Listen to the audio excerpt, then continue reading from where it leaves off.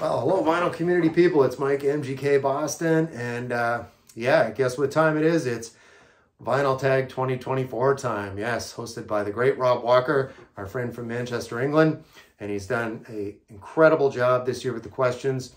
Not too easy, not too hard, they're just right.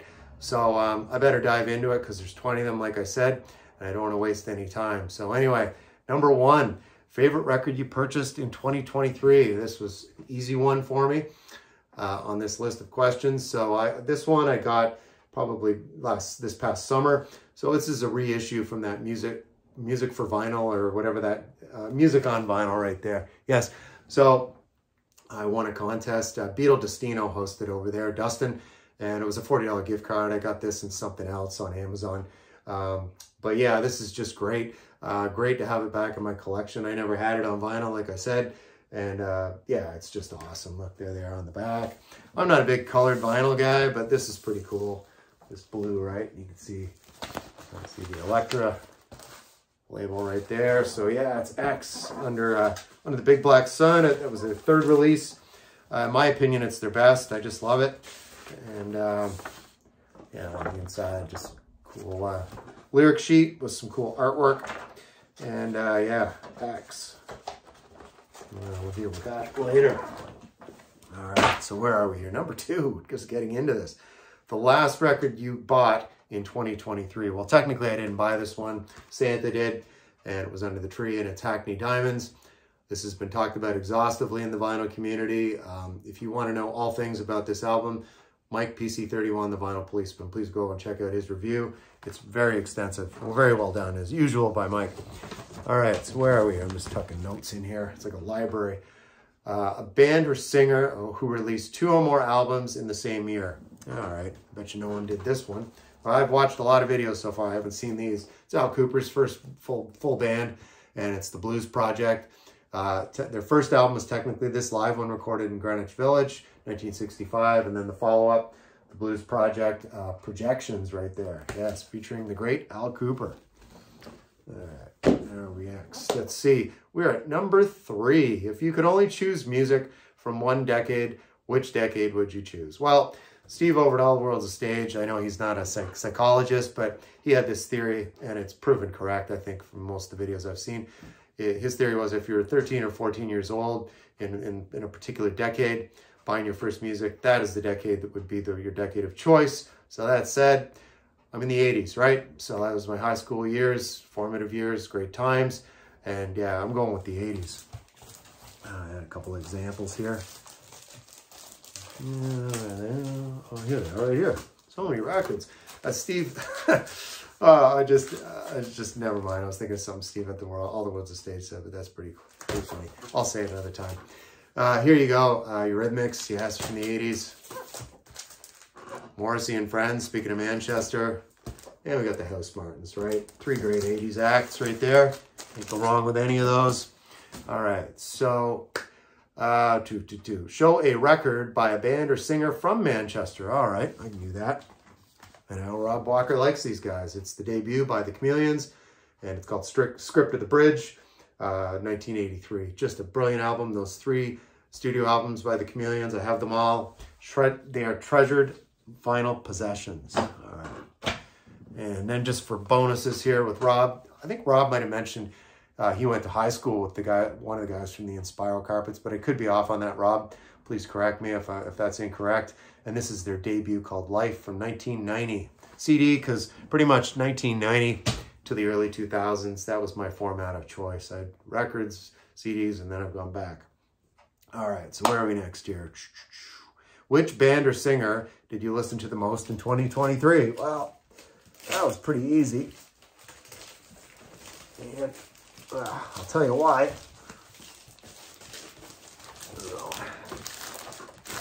This is all my Frank Sinatra. Oh God, I don't need to work out because I'm lifting these albums. I got to learn to take it nice and easy. Maybe I'll be all alone.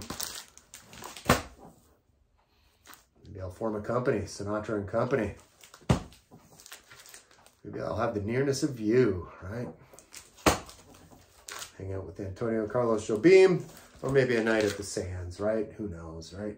So anyway, you get the deal. So pretty much kind of a winter sport with me, but sometimes in the summer, usually always on a Sunday afternoon. I like to listen to a Frank Sinatra album and just kind of chill. I really like the vibe, and I'm up to 24 now in the collection. So anyway, that is Frank. So where are we now? Shows 7 7-inch records. I can't do that, Rob Walker, but what I can do is show some 12-inch singles.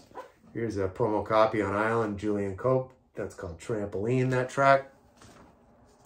Speaking of Mike, PC31, the Vinyl Policeman, friends of his. It's the Stranglers, Nice and Nice. Get behind the wheel with Depeche Mode right there. Absolute Beginners right there, David Bowie. This was a feature film that I never saw, directed by some guy named Julian Temple. But I did see the name of one of the stars in it. Patsy Kensit. Yeah. Wow. Hot blonde from across the pond. She was, I don't know if she was married or hooked up, was with one of the Oasis, one of the Noel or Liam Gallagher. She's on her 4th or 5th husband, but get in line, right? I guess she's worth it. So anyway, I had Patsy Kensit. Hadn't thought of her in a while, and when I was looking at that album just earlier today, I was like, oh yeah, Patsy Kensit. All right, more 12-inch singles. How about Cabaret Voltaire? Don't argue. It's good. No need to argue. How about Blamage? They're Living on the Ceiling. And who else here we got? We got The Cult, of course, yes. The tribute to Edie Sedgwick. Edie Chow Baby. Yeah, 12-inch single. Gotta dig it. So there's 7 12-inch singles. And apparently, I'm having a party. So what do we got here? Who's coming to your party? Choose 4. I'm just looking at my notes here. Choose 4 music-related people to come to an imaginary dinner party. Past or present, who would you invite? Well, thought we were going to have a real rip-roaring one. I thought about this one a bit, and I just want to make this fun. I want it to be a huge party. Probably the police are going to show up. There's no doubt when you see this guest list. So it's hosted by George Jones, right?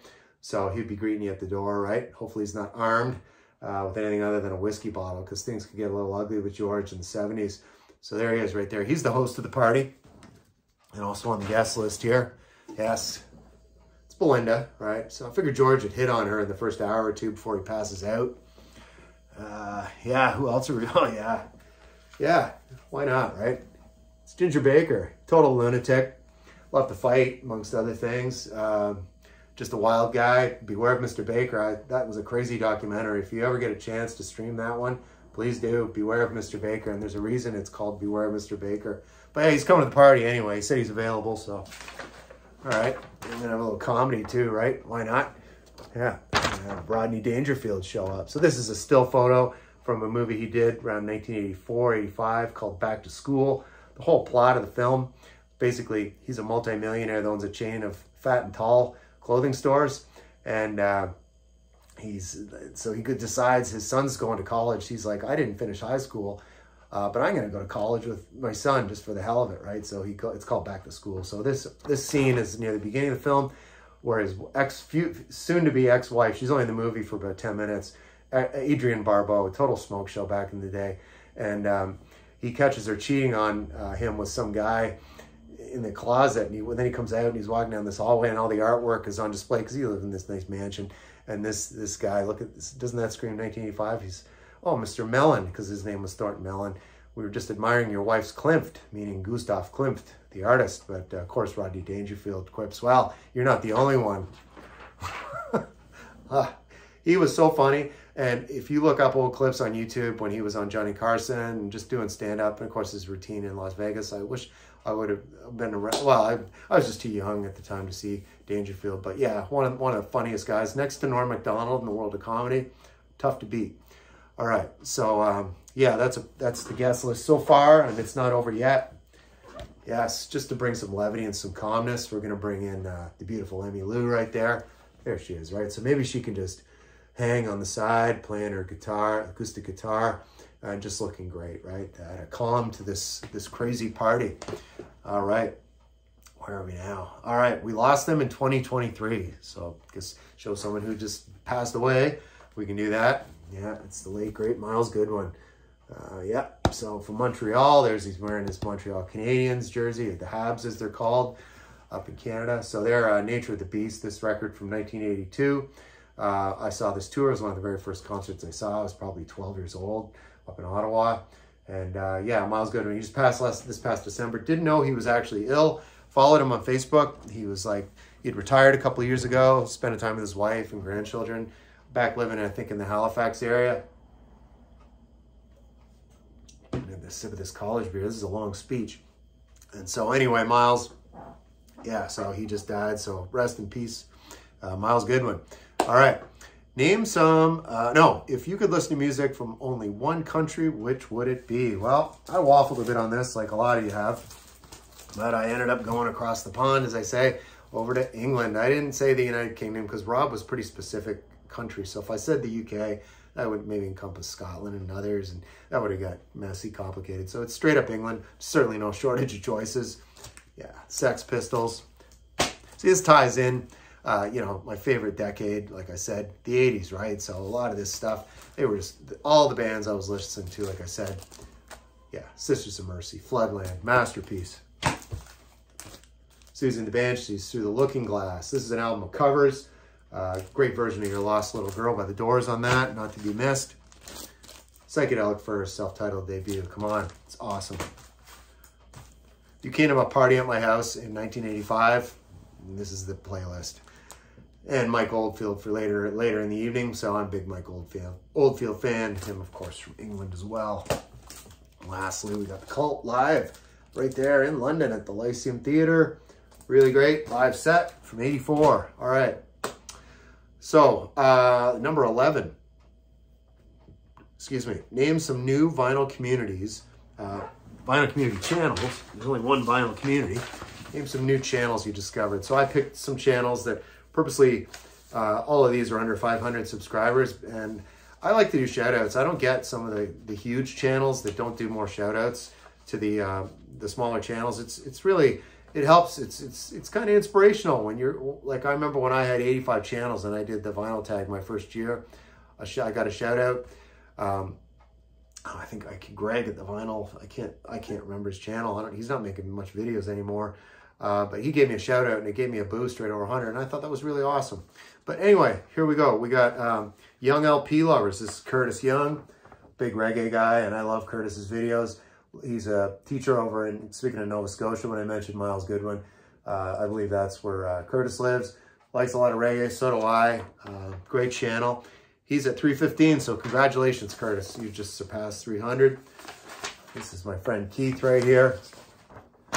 It's the Attack from Down Under. Don't worry, Keith is a super mellow guy. He's not going to attack.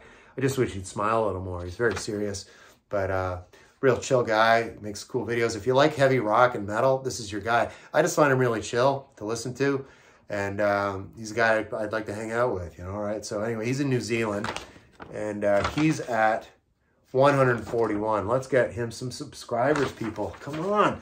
You know what I feel like? I feel like one of those guys on NPR Public Radio where they're having their annual funding drive, and I'm like, please call now and support the channel, support us, and we'll send you a free coffee mug. I can't do that. I don't know if I can get a coffee mug to send you, but just subscribe to these channels, okay? Fitz Electric Bar, he's over in Vancouver, British Columbia. Great channel. He's at 385. No, what? 392, man. Come on, he's on the cusp. Let's get him over. Get over that 400, man. Cool guy. Fitz right there. Fitz Electric Bar. Yes, and it's Anthony, Gambler812. I've mentioned Anthony a bunch of times because I've got to know Anthony this fall. He just lives about a 40-minute ride from me, north of me, and we met at a record show. I went over to his house, too, around Christmas season, and we made that video. A lot of fun. Super guy, and we're going to hook up real soon. And there he is right there, Gambler812, Anthony. Just an awesome guy. All right. Oh, I miss one. No, I'm not. I'm not there yet. What am I doing? Show a record you bought when you were a teenager. All right, now here it is. Embryonic Robot just showed their debut, so I'm going to show the follow-up. This is Alien Shores right here. So I saw this tour in Kingston, Ontario. Another one from like 11th grade. That was a big year for me because it was 1985. And yeah, Situation Critical and Crying Over You, good ones on here. They look like a hair metal band, but they're not. They're totally like a synth poppy, new wavy looking. They're not more sounding, not looking. And that's the kind of sound here. So anyway, it's yeah, it's a record I bought when I was a teenager. All right, where are we at? Show a funk or soul record. All right, so what do we got? Here it is.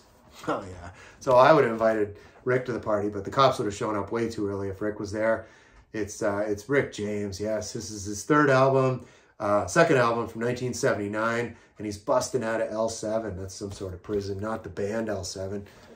I love that. The guard tower, it's a serious joint. I guess the guards are up there smoking a joint while they're watching Rick escape right here with his ladies. So that's a good example there of a funk or soul record. It's Rick James. All right.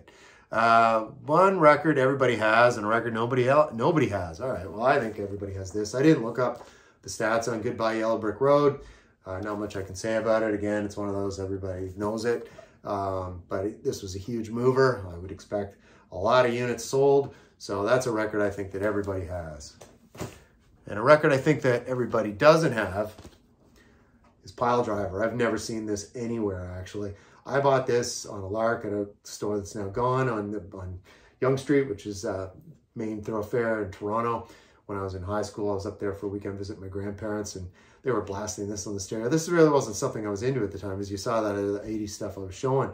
This was total metal, but it's really fun, and it's almost parody, and I love it. And this is worth quite a few bucks on Discogs, believe it or not. And it's the Metal Inquisition by Pile Driver. That's a record I don't think people have in general. No. I don't think Rob Walker has that for sure. All right, record by a female artist you bought in 2023. Bought this at a record show last February. It's her third release here, Rita Coolidge, and The Lady's Not For Sale. Really great singer-songwriter album. If that's what you're into, don't miss that one. All right, and where are we here? The favorite video you posted on your channel in 2023 and the favorite video you watched in the vinyl community in 2023. So, the favorite video I posted was, it was twofold. I did one with my mother. Patty and I were up to Ontario to visit family early November, and I made a video with my mother. It was great on her 95th birthday, and then we traveled the 5 hours west, and we were down in Northern Revolution's territory. That's where Northern Revolution's headquarters is. If you don't know it, check out that channel too. Anyway, speaking of Canadian content. So, and then I did a video, my in-laws did a video for us, very musical. If you haven't checked it out, please go and check out those videos. I'll leave links to these as well as these other people I've mentioned, these channels. I'll just do that at the end to make it easy for everyone. So that's a favorite video I posted in 2023. Favorite video that I watched, well, I was actually in it. And speaking of Northern Revolutions, there we are at World Headquarters. Rob grew up and still lives in my wife's hometown. Southwestern Ontario, and there we are. We had a great time, and we went to a concert that night, went to see Whitehorse. It was awesome. So yeah, go check out that video. It's called MGK's in the House, and that's on Northern Revolution's channel right there. And of course, there's Rob, right? Go Blue Jays. All right. Where are we at here? Show me a record you would describe as a 90s classic. This is twofold. Debut's awesome. Follow-up, Dogman Stars, equally good. I couldn't decide, so here they both are, Rob Walker. I'm sure you're familiar with both of those, featuring the vocal stylings of Brett Anderson. Those are CDs, like I said, because that's all I bought for that decade. We know it was the 90s, that decade. All right. It's like a greatest hits show record you're so familiar with. It plays like a greatest hits album. That's easy. This is Simple Minds right here. This would be their 6th studio LP from 1982. Only surpassed rather by the follow-up Sparkle in the Rain. And I saw that tour in Toronto, and I was probably 10th grade. I was young. Saw that tour. This one, front to back, every track, no doubt. Starts off with Someone Somewhere in Summertime. Promised You a Miracle. Those are the hits. New Gold Dream, the title track, is amazing. Glittering Prize, and on it goes. Hunter the Hunted. I mean, the whole thing. It's just, it's one of those I just always play through. It's never just a one-side effort with that one. All right, we're almost at the end here, people. If you could walk into the cover of an album, look through your collection and choose a record you'd like to be a part of. Well, I showed this one recently. It's Jerry Garcia Band with Merle Saunders on the keys. And just this backstage photo, it's just tremendous. Yeah. You know, and it's not going to get too crazy. There's a cop. But yeah, he looks like he's having a pretty good time. He just blazed one too. So they're just hanging backstage. I could just easily walk in there and hang out. I could get talking to everybody. Like Patty says, I'll talk to anybody. And that looks like a fun group. All right. So where are we at? We're at the end here, people. Yes. All right. We got Show Me an Album that was released in 1974 and is turning 50 this year. All right. It's Dickie Betts, otherwise known as Richard Betts, guitarist from the Allman Brothers Band. Anybody that watches my channel regularly would know I'm a big fan of anything Allman Brothers, and that would include this Dickie Betts solo debut. And then, of course, he formed the band Great Southern, and a lot of the musicians that appeared on this debut were in that band Great Southern, and they did a couple albums too, and I have those too, but I'm just showing this one from 1974 because it's turning 50 this year. So, all right. It's not Friday, but I'll say a Friday. I'll say a Thursday cheers. I'm parched after all this chitter chatter. So, saw so many great videos this week. Excellent responses, people, to this. Really great. I really look forward to the vinyl tag every year. And this year was challenging and more fun than any other year before. So that's great in life when things can keep getting better, right? So anyway, I'll see you in the next video. You'll see me probably tomorrow. So have a good night. I'll see you next time.